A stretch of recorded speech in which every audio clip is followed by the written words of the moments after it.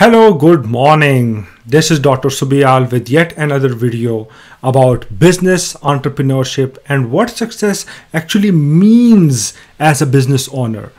So these things float around a lot. For example, an entrepreneur should work on the business, not in the business, and so on and so forth. So let's clear out the clutter and really understand what success actually is as an entrepreneur.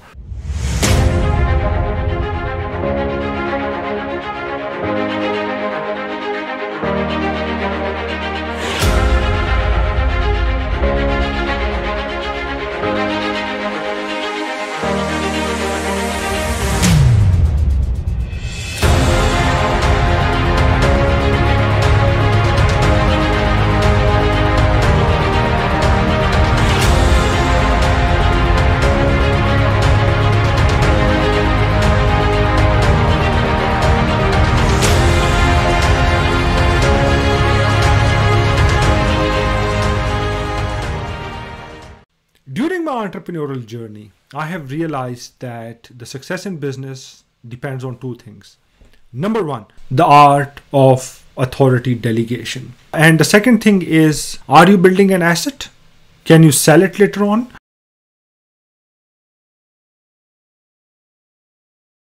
When you don't delegate authority in a business, the problem is that you have very less time than to develop the new business connections, right? B2B connections. You also have very less time to further enhance your business processes, get feedback from the people that you have in charge at different levels in your organization. As I said, that the art of authority delegation or authority delegation usually happens gradually. When you work on the business, your mental energy, your emotional energy then gets directed to optimization of business processes.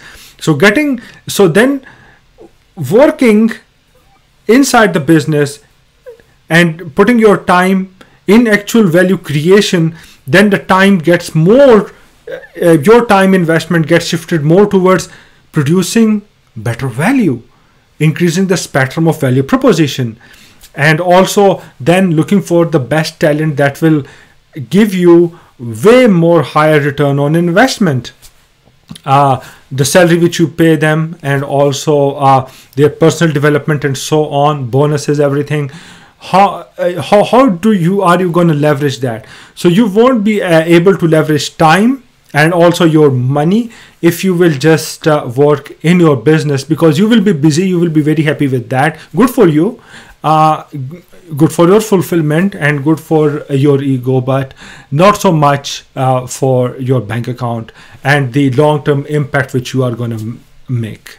So when you delegate the authority in a business, and as you raise the level of authority delegation, for example, you start off with a bakery or a small shop, you gradually with time, as you enhance your business, as the profitability increases, you can hire a store manager, you can hire some bakers who are the best at what they do, and what you can do is to look for investors, look for other options, how you are gonna open another shop, then leveraging the skills of the person that already works with you as a baker to actually how can he train other bakers, and how you can slowly increase your business. So that mental energy, that strategic foresight, and that whole thought process, it is not nurtured with time. You are not able to think about these things just because you are too busy working in your business and you have not mastered the art of authority delegation. So if you are just happy working as a baker, working as a consultant, serving your clients, it gives you fulfillment, it gives you happiness, and so just be happy with the fulfillment. Then don't complain that okay, you work all the time, hard work is good. Okay, hard work is good, just stay with your own psychological or emotional bubble or thought process or a thinking pattern which is induced in your brain something along those lines. but it is not gonna scale your business, or you won't be able to scale your business. You will be stuck with consultation. You will be stuck with working within your business. You are not gonna get out of that capsule. And it makes a lot of sense, because at the most, as I mentioned before, you can take care of one instance of your value proposition machine. That is one business, one bakery in a certain place. Of course, with internet, you can impact millions of people around the world, but you got the point. So the whole thing is that you have to constantly look for ways in which you optimize your business along certain key dimensions. And this is exactly what I have mentioned in my Udemy course, which is about dimensional business strategy, how to optimize your business along the 8 key dimensions. And in this course, all what I'm talking about is the thought process which an entrepreneur must go through so that he can transform his business into a value-centric cash flow machine, so that you can just keep on increasing your revenue, working on the business, optimizing your business along certain dimensions, instead of just getting glued to your own ego, your own fulfillment. Okay, you can get a lot of fulfillment even from growing your business, right? So it just depends on your focus, your mentality, your thought patterns, and your psychology. Have you raised, or are you gradually raising the level of authority delegation or not? So as you go along, as you proceed in your entrepreneurial journey, if you are still working from 9 a.m. in the morning till 2 a.m. in the night, have you really achieved entrepreneurial success? Do you really have the business acumen? I don't think so, because you have not mastered the art of authority delegation.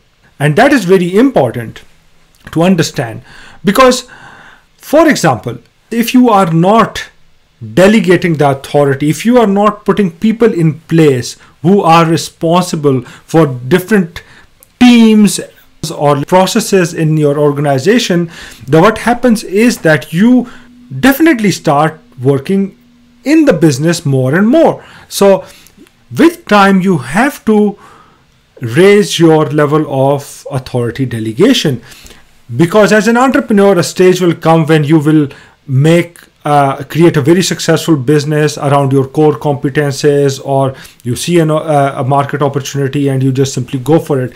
But the problem comes when the business grows and you don't have enough time or enough working hours in a day to take your business to the next level. So if you want to take your business from 500,000 pounds in revenue or dollars in revenue to $1 million, then $1 to $2 million, do you really think that you can achieve that growth by doubling your work time? There are 24 hours in a day, guys, right? So it is simply not possible. A stage will come in your career when you will like to own several businesses in an industry. So then would you actually get 5,000 hours in a day to actually manage all of them, or is there a better way?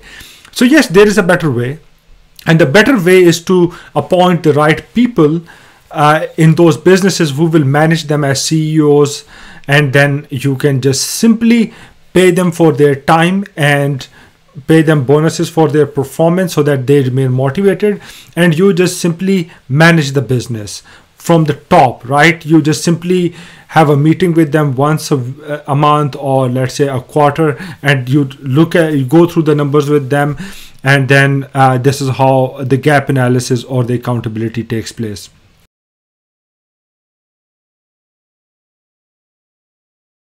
Now let's switch our attention to building an asset. So if you are in a consultation business and if you are working from client to client, serving them for 12 hours a day, and then if you are not available to serve your clients, then you simply don't have a replacement. So that is not a business. This is something which I call self-employed, right? So you are still trading your time for the money. You have a client, you serve the client, you get paid for your time, and then you just simply repeat the process, but your presence has to be there. So it is like still you are not unlocking the true value which you have, right? So if you are too busy, or if you are just working a lot, it might be due to the fact that you have not actually created an asset with time. You might be having a consultation company where you go, you serve clients, you provide some trainings, or else you have a certain niche where you provide any consultation, right? Where your physical presence, your time must be spent. So you are still trading your time for money. You have not appointed a person, or you are unable to appoint a person, because the things are so much tied up or glued to your personal brand, your personal competences, your personal profile, and your skills, right? And they can be very unique skills which give you a lot of fulfillment, that okay, fine, and it also satisfies your ego that you are that macho man who is pretty much in demand, and you can do certain things which very few people will do. Good for your ego, good for your fulfillment, but it is not gonna put a lot of cash in your business account, because you are still trading time for money, and you have to understand that you still have 24 hours in a day, right? So if you are in 60s, getting old, and you are really proud of the hard work that you have done, or let's say you have been a consultant, and or let's say a trainer, and you are well respected, you have created a lot of value for other companies, and you are well respected. Good for you, good for your ego, good for your fulfillment. Be happy with your fulfillment, and be happy with your ego, and celebrate that. There is nothing wrong with that. I have been there, and the feeling is awesome, but the feeling comes with a lot of side effects with which you have to live with. You won't be able to scale your business, time constraint, 24 hours in a day, and you won't be able to create massive impact. You won't be able to impact the lives of millions of people by developing a business around a solid business idea, where a market is served in a way that is difficult to imitate. I really appreciate that you watched this video. Keep on watching, and I will keep on coming up with really valuable content like that even in the future. Thank you very much. Bye bye, and take care.